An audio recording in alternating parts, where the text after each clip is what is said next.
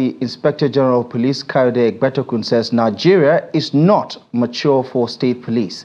Egbetokun said this at a national dialogue on state police organized by the House of Representatives in Abuja on Monday. The theme of the dialogue, Pathways to Peace, Reimagining Policing in Nigeria. The IGP says, was represented by Ben Okolo, an Assistant Inspector General of Police, says the leadership of the force has resolved that the country is not ripe for state police.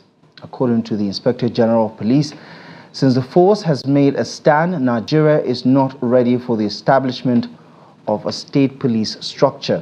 Egbetokun also proposed that the Nigeria Security and Civil Defense Corps and the FRSC, which is the Federal Road Safety Corps, should be merged to become a department under the Nigerian police.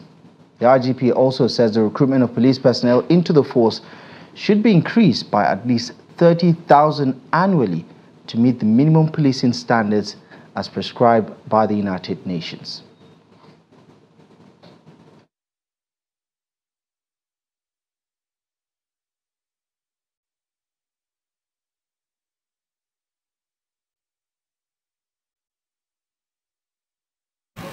On the issue of state police, it is the submission of the leadership of the Nigerian police force that Nigeria is yet to mature and ready for the establishment of state-controlled police.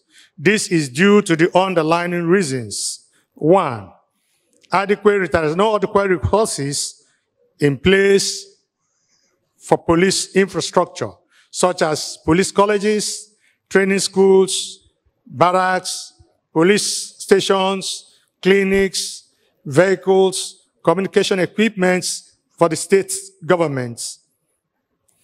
Again, there are potential for abuse of power by state political leadership.